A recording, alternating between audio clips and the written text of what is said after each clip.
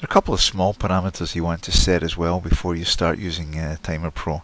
Specifically, they are to do with some of the utilization numbers and the Yamazumi settings and how it's produced and so forth.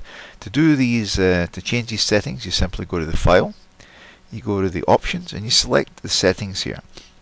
And here you can see minutes per hour used to calculate units per hour. So if we know a time, we divide it into the units per hour to get the total number of units we can do. Also the default allowances, these are 15%. Number of rows per time unit in a Yamazumi chart. Depending on the times that you're dealing with, you may want to change these values. 1 is the default, but I've seen a lot of people, for instance, using 10 if they want to go in tenths of a minute.